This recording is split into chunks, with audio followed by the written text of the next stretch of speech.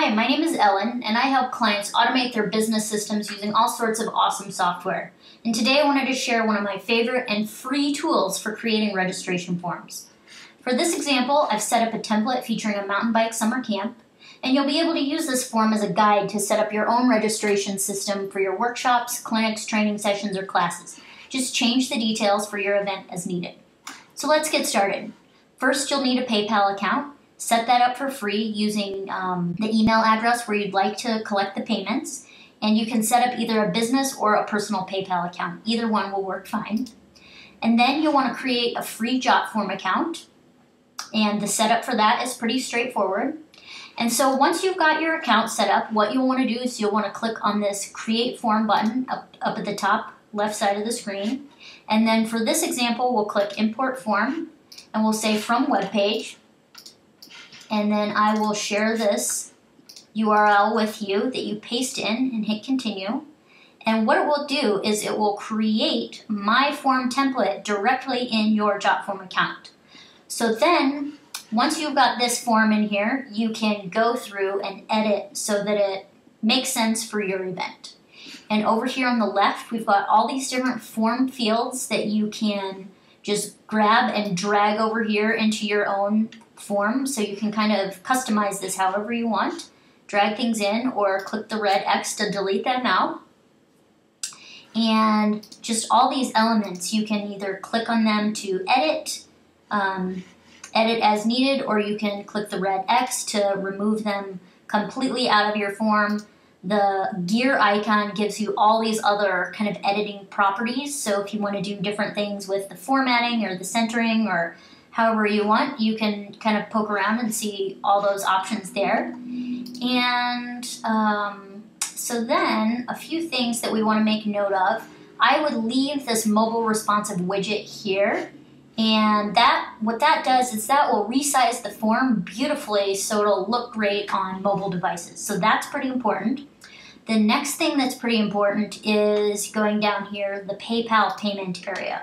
So what you can do is you can click on this little wizard magic wand logo here, and then just kind of follow these steps. What you'll do is you'll paste in your PayPal email address here, and then you'll just follow the instructions and kind of go through these options, and you can add new products, or when you click on something, you can change the name and the price, things like that. You can add an image if you have that. Hit save, and just kind of follow the prompts for all these options as you go through here, and click finish. I have found that from time to time when duplicating forms, this PayPal element gets kind of jammed up and doesn't work right.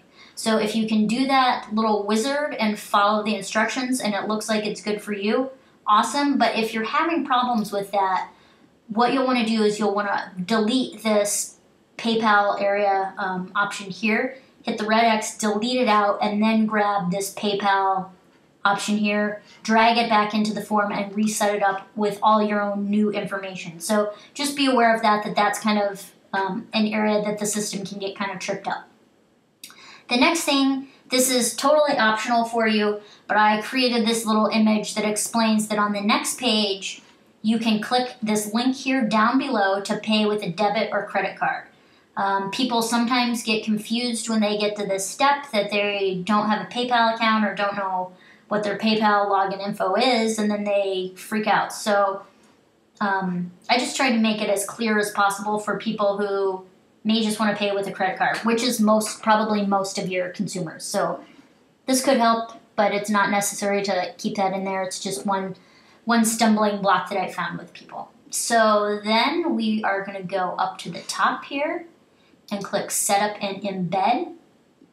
Oh, and then another thing, when you're designing your form, click on Designer or Themes, and you can adjust the colors and fonts. You can kind of do whatever you want with it. So, keep those in mind to fine-tune it so it matches your branding. But now we're going to look at the emails, thank you, and publish. So when we click on emails, this is where we can set up a number of email messages. And this is pretty important and helpful. So I like to create a welcome email to the customer. So go in and you can kind of edit these notifications however you like, whatever kind of message you'd like to put in here, and you can just go through all these tabs to see the various options and test the email, of course. Do that and then save. And then I also like to create a email alert for myself or the internal staff who's ever going to be receiving kind of the money and keeping track of the registration roster. So I like to just create an alert to myself as well that says another registration came in, and just, you know, to kind of be aware of that information. And let's see here. Then the next thing, we want to go back to the setup and embed, and then to thank you. So once the form is completed successfully, we want to show some sort of thank you page. So there's just a default thank you page that you can go in here and click and type and edit this however you like. Or if you're able, and I do suggest this when you're at the point that you've got a website and can create a special page for it, to create a thank you page on your website that just says, you know, thank you and check your email for the next steps or something like that. So then you can paste that link in there. Then people will end up directly at your website on the thank you page. But it's not critical. So if you don't have the website set up yet, just use this default thank you page.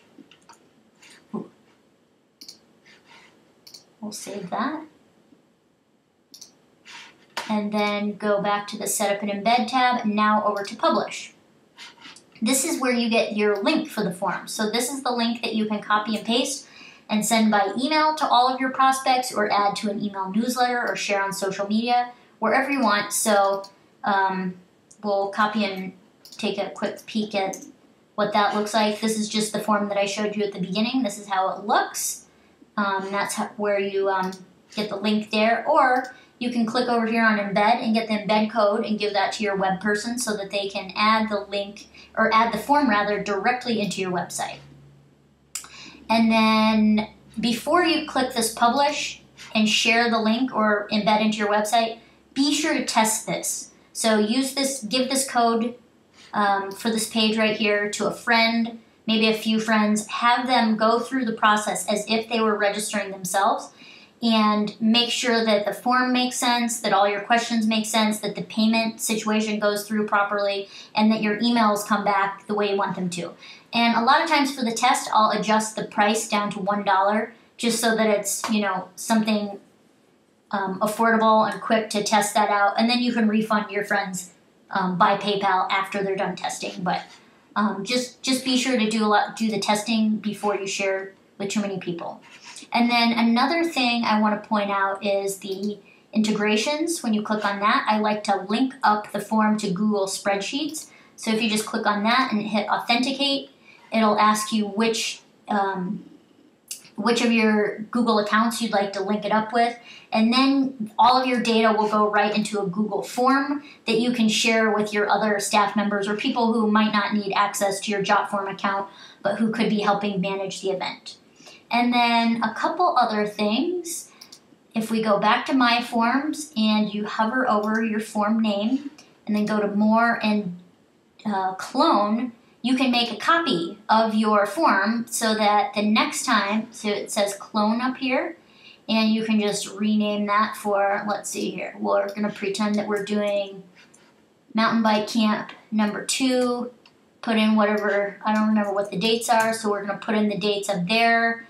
And then you just go down through and make some quick edits to say this is for Camp 2.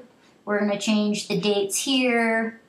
And, you know, most of your information probably is oftentimes the same for events, so it makes it really quick for you to duplicate the whole process for your next event. Also, the forms are usually doing an autosave, but I like to just double check that if that little save icon is dark, you can hit it and it'll save for you.